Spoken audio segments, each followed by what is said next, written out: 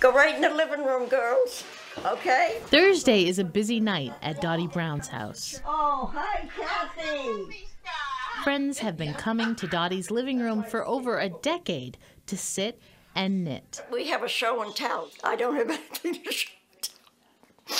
I used to do beautiful things. I can't see to read a pattern. Dottie has been knitting for over 100 years. My mother taught me to knit when I was 4 years old, and she made me turn a sock. Now, I don't know if I could do that today. I sit and cry, and my mother said, take it out, do it over again till you get it right. Nowadays, she sticks to scarves and hats that she donates to charity.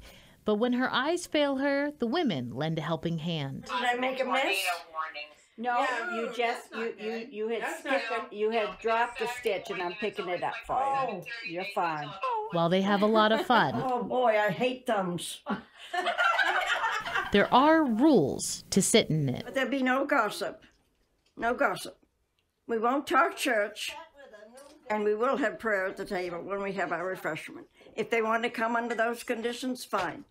And it's worked out beautifully. And it's not just the knitting that keeps the women coming week after week. She never complains. She never asks for anything for herself. She's just truly an amazing person. I love your laugh. And I think it's one of those things that has kept her young. I eat well. I don't eat a lot. I can't eat much, but I eat well. I go to bed early. I've never touched alcohol. I tried smoking and got so sick I thought I was going to die, and that was the end of that. Dottie gave up driving in her 80s, but her friends make sure she gets everywhere she needs to be. Ginny, she picks me up for church every Sunday. So that she can teach Sunday school. And helps me with anything. Sandy, she takes my trash to her place. Somebody brings in my mail. But don't get the wrong impression. She isn't perfect. Very, very, very stubborn. Oh, yes. Oh, don't you even go there. Don't. I know when I started. I have to be. It was one of her. The women have started to put their foot down. I got up in the sink to take the curtain down, and I couldn't find my step on the step ladder. Oh, yeah. I was stuck there for quite a while. She said, I'll do it after this. Rachel now cleans her curtains. You're like, you shouldn't have to wash your curtains anymore at 104. Someone else will do it for you. Family, friends, and neighbors take her grocery shopping, to run errands, and even for pedicures. I try to do very large print crossword puzzles. I knit. I play solitaire with rook cards. And I try to keep my house decent. Not clean, but decent. The women do a lot more than just knit together. When I was 100, I won the snowshoe race. Dottie and friends snowshoed across Porter Lake in New Vineyard.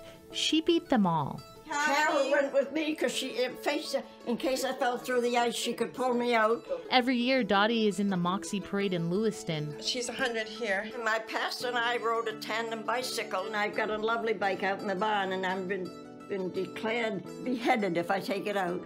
By whom? My son. The last couple of years, she just sits on a float. We get the prize for the most moxie. Dottie married George Brown in 1935. And what did you think when you met him? He was a hick. Oh, a hillbilly hick. He was, but he got better. The couple were married for almost 60 years. He was a wonderful man, and it was a very good marriage. It really was. And they had 2 sons. We never had much, you know, really, of this world's goods. We never had a lot. But we had enough to be comfortable. As old as I am. And after 104 years, family, friends, laughter, and a lot of knitting have made it a good life for Dottie Brown. Yeah, they take good care of me, I tell you. Yeah, I'm well blessed. Oh, boy.